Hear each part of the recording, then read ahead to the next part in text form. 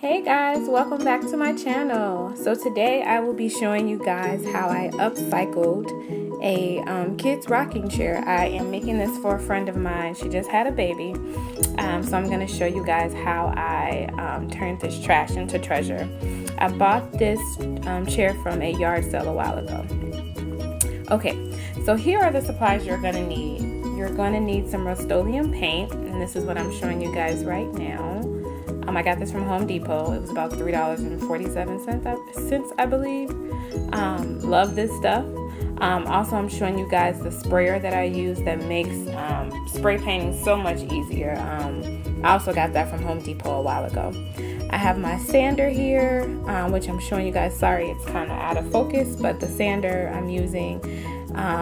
We have napkins to wipe off all the sand dust, and then also tape to tape off the part of the chair that I don't want to mess up. So let's go ahead and get started on this chair, taping it off.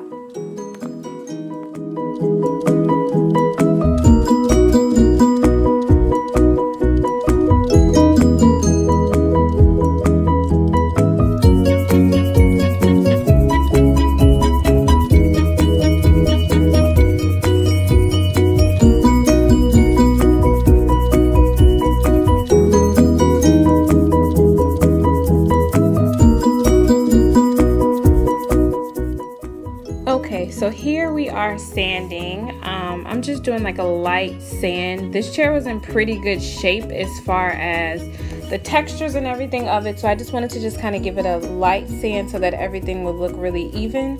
And you'll see me kind of going through all of the grooves of the chair to get that done. Okay, so this part of the chair was pretty beat up. This was the worst part about the chair. So what I'm going to do, and I'll show this toward the end, is I'm actually going to saw it off. I tried to sand it down just because I didn't want to mess up the functionality of the chair and how it rocks. But it ended up being fine. I had to cut it off because after I spray painted it, it didn't really look really nice. So I ended up cutting off the parts that were really damaged.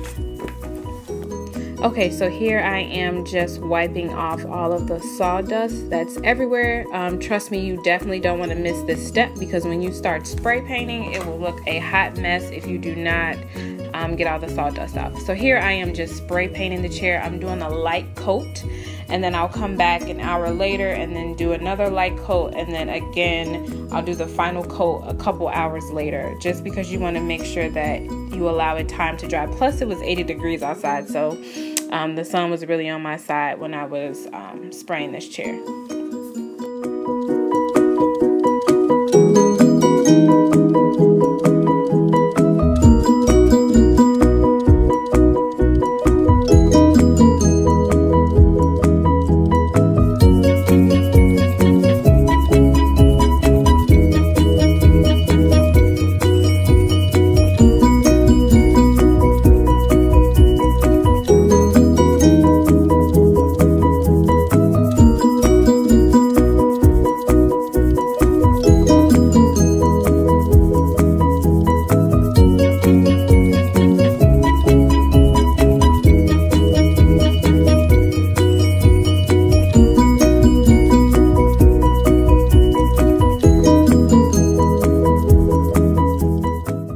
Okay, so I decided to personalize the chair and put the baby's initials on the chair. So right now I'm putting E6000 on some letters that I bought from Michael's.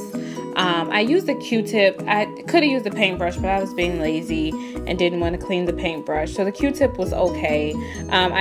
You are going to get some of the glue kind of on the chair, so just make sure you have a damp cloth to just wipe it off in the end. Overall, and I just kind of held it on for a few minutes so that I know it's gonna stick. Trust me, E6000, this thing is not going anywhere. So I'm just kind of showing you guys a close-up, and then here I am wiping off the residue from the glue, which kind of wiped off really, really easily. So I am just kind of wiping that off right now. Okay, so here is some lost footage. I actually did not get footage of when my husband cut off the excess wood right here, the damaged parts. But it did turn out really, really nicely. So here is the chair.